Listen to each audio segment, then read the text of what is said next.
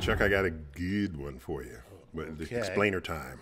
Okay. Right on. This is good. Add a few extra O's in the good. Oh, it's good. It's good. That's good. It's good. So you might have heard intermittently, every now and then, that Earth's poles will flip. Have you ever heard? You've heard that, right? I've heard people say it. Say it. Well, thank you for clarifying that, right? And clarifying that it's not what is true, it's what people say or think is true. These are not always the same thing. So it was especially bandied about when we were approaching not only the year 2000, but also the year 2012. Mm-hmm.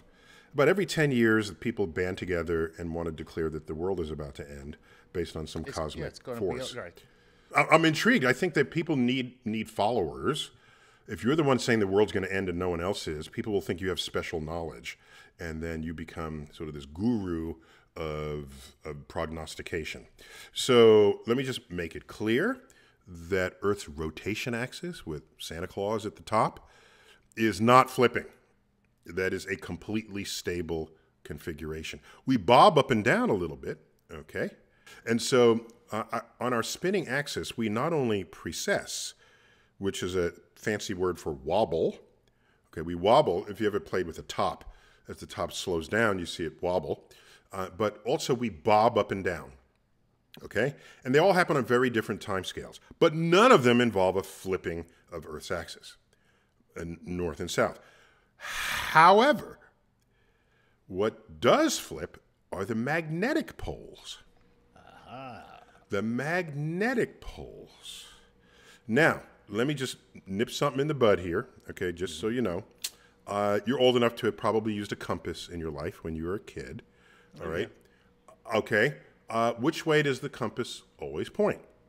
North is what they say. Okay, so that's correct. And it points to the North Magnetic Pole, all right? Right. Which, by the way, does not exactly align with Santa Claus, all right? Okay. By the way, there are things in the universe where it's almost at 90 degrees to each other. So there's nothing specially, it's no cosmic pre-requirement that they perfectly align in the spinning object, all right? So in our case, they don't align. The North Pole is sitting somewhere in northern Canada. All right. So if you're trying to find Santa Claus with a compass and you're in northern Canada, you're going to land in the wrong spot. Oh, wow. Okay. Just to be clear about that. No wonder we can't find them. It's why you didn't get your presents. You didn't get your presents this year, That's why he's so good. Yeah. You didn't get your pony. Yeah, exactly. I can't find this. You're going to pay what you owe, Santa. So it'll find the North Magnetic Pole. All right. So that thing that's pointing there is the North Pole of the compass needle. The compass needle is itself a magnet with a north and a south pole. Now here's a little known fact. Okay. What can you tell me about north and south poles of a magnet? Take two magnets together. What do they do? Well, they repel each other if it's the same pole. Which repels? Which repels? So north to north and south to south. They each repel each other. They repel correct? each other, right? Yeah. Like charges repel. Right. So wait a minute. If the needle of a compass that says north on it points to the North Pole, shouldn't it be pointing in the opposite direction? Right. It should be repelled and pointing down. Okay, except it's not. It's attracted, which tells you that Earth's south magnetic pole is in the north. Because the north part of all magnets point in that direction. Okay. Okay. I don't know if you knew that. No. Okay. Here's the thing. What you did was you took the empirical and put it first. Yes. And then you said the ridiculous thing afterwards. So now what am I left to do? I'm like, well, he already proved it. So what am I going to do? Like, yeah, it's pre-approved. It's pre-approved science. I can't say like, yeah, right, whatever, you know. Yeah, no, because you already were with me on it. Exactly. You I was helped like, me yes, absolutely, right. demonstrate this. They don't tell you that in the Boy Scouts. No, they don't. That the Earth's south magnetic pole is in the north, which is why all north poles of magnets point there. Sorry, little Tommy, but you're screwed. No, Your compass is lying to you. Concept of reality is off by 180 degrees. All right, so here's what happens. We have a magnetic field because our core is fluid. All right, all of the heavy stuff when Earth was molten, the heavy stuff fell to the middle. And the heavy stuff is the iron. And the light stuff, which is the rocks, floated to the top. Okay? And we don't think of rocks as light, but it's much lighter than metal. All right? And so all the metals, nearly all the metals went to the core. Some got frozen in place. And so you have these ores, these veins of ores. As Earth is solidifying, it didn't fall down fast enough, and it got frozen in place. There are other occasions where volcanoes can redistribute material from below and put it up in the crust. But basically, most of Earth's iron is in our core. And it's hot. And so the iron is molten. And when you have molten and you're spinning, you have moving magnetically chargeable metals. Okay? Iron is magnetizable. When you have moving metal, you create what's called a dynamo. And in a dynamo, you basically create a magnetic field from scratch. Wow. That's why old dead planets that have cooled do not have magnetic fields. Right. Wow. Okay? They don't have magnetic fields. Like Mars, no magnetic field to speak of. Okay? Because it's cooled faster than Earth did. It's smaller, so if you're smaller, you will cool faster.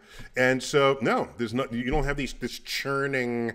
By the way, Mars once did, for sure. Mars has the largest known volcano in the solar system. Okay?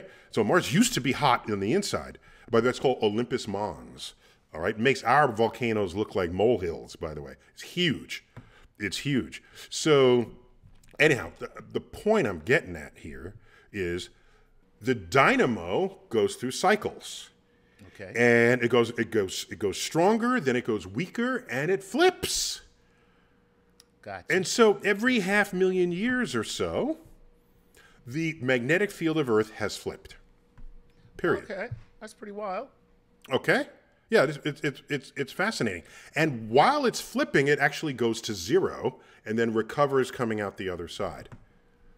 Okay, so then that makes me ask, what does the magnetic field of Earth do for Earth and do for us? Other than give compasses a meaning in life? Yeah. Other than confuse Boy Scouts who don't understand that the compass should be pointing in the opposite direction.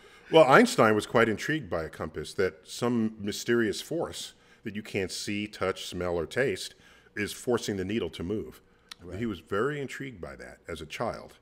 So I think we'd be thankful that we had compasses back. If it was just GPS with a handheld device finding north, I think maybe Einstein would not, he might have gone on to play basketball or something. Who knows? Wow. Who knows what career he might have had. So actually, that's the opposite of a Gary Larson comic. That's where I got that idea from. There's a picture of Einstein on a basketball court, and he's like dribbling, right? And it said Albert Einstein in school was destined to be all-star basketball player until an ankle injury sent him into his physics books. That's funny. So the point is that the magnetic field has flipped. And what the magnetic field does when it's operating is it creates a magnetic shield around Earth, if you will. And when charged particles come from the sun, the solar wind, we call it, they see this magnetic field and they spiral down towards the poles. Or towards the magnetic poles. And as they spiral down, they careen into air molecules. And if you have two molecules that collide with each other, energy gets exchanged. Okay, so your energy of motion gets boosted into the energy inside the molecule itself. So you've excited the molecule. And then on its own timetable, like fractions of a second, it de-excites and then radiates visible light. So wait a minute, what is that? Oh, I know what that is. That's the aurora. That's pretty wild. The aurora borealis, that's in the north. And take a gander what it's called in the south. Let me see. The southern aurora borealis. Okay, thank you, Chuck. I'm okay with that. Yeah. No, it's the aurora australis. The aurora australis. Australis, right. Okay. Because it's symmetric, right? Yeah, We have a North right. Pole and a South Pole. South Pole. So we make a big deal of our own aurora because 90% of the human population of the world lives north of the equator. Right. So we get aurora. There it is. And we know the field is flipped. You know why? Because you can see volcanic plains where iron came out, and the iron aligned with the magnetic field when it froze in place. And you compare this from different generations of volcanic eruptions, and you can see the flipping of the orientation of the iron particles. That is It's remarkable. That is really outstanding. That's pretty wild because it's a magnet. So it's metal in a magnet, and it's actually it's doing its thing, succumbing to the properties of magnetism. Correct. And if Earth is helping that out, it's going to align them when it freezes out of the volcanic flow. So yeah, no, it's pretty cool stuff, and it all comes together. And by the way, this involved like astrophysicists and geologists, and plus there was a worry if we don't have a magnetic field, that means the charged particles come straight into us and don't get directed to the poles. Would that be bad for life on Earth? So it might be. You might think it would be, but there are no particularly striking extinction episodes. Right. At the times when these when it flips magnetic and fields it have goes to flipped. zero. Yeah, there's no. By the way, animals are going extinct all the time, especially now because humans have their hand in this process. Yeah, It's the sixth extinction, really. Wow. All right. So yeah, that's in case you didn't know that your compass points south. That's great. All right. That's all we got time for. Chuck, always good to have you there. Always a pleasure. All right. This has been StarTalk Explainer. Neil deGrasse Tyson. Keep looking up.